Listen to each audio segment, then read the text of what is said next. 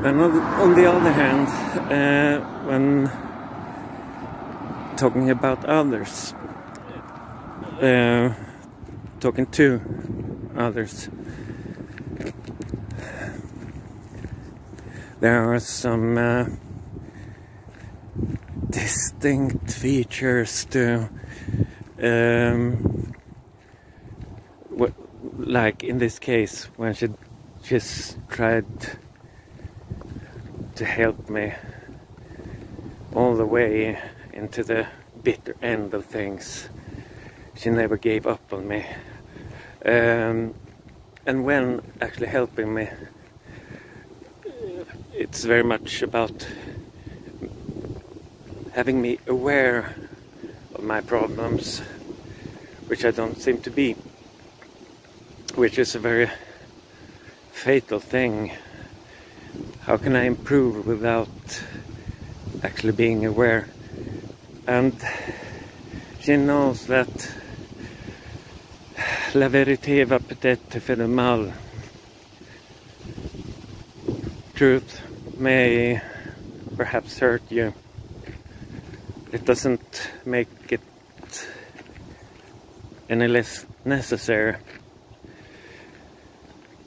And after all these years, I haven't tried so hard to make me aware of things, and me, stubborn old me, refusing to accept or realize this, instead just being hurt. My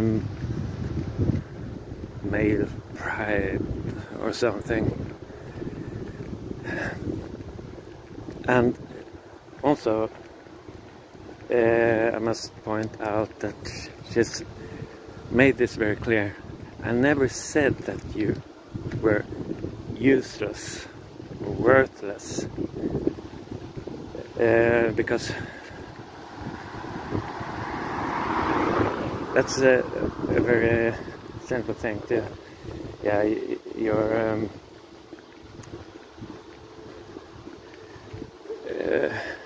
low self-esteem. You give things up because you believe you're worthless. You don't want to try. You don't like when things become a bit hard. I must admit that she never actually would say that I'm useless, only that I have every theoretically possible flaw in the whole world, and nothing that I ever did would be okay. And this not being worthless, it has to do with this avatar, the narcissist avatar of me, the person that I actually am in reality, not the one I'm pretending to be, or the one I'm stuck into, but actually the real me, just waiting to come out and become free. And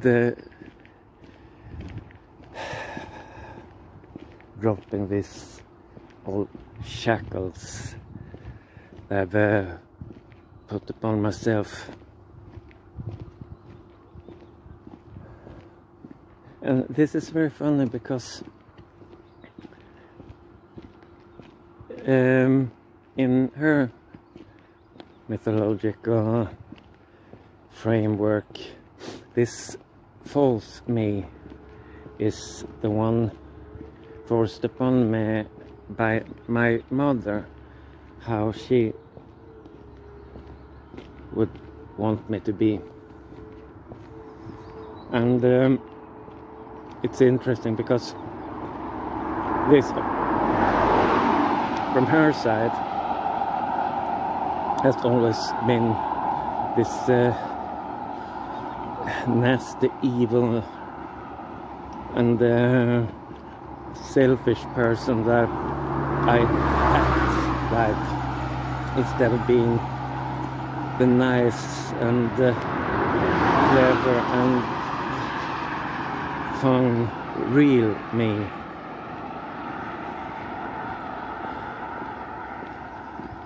So it's not easy to satisfy every narcissist.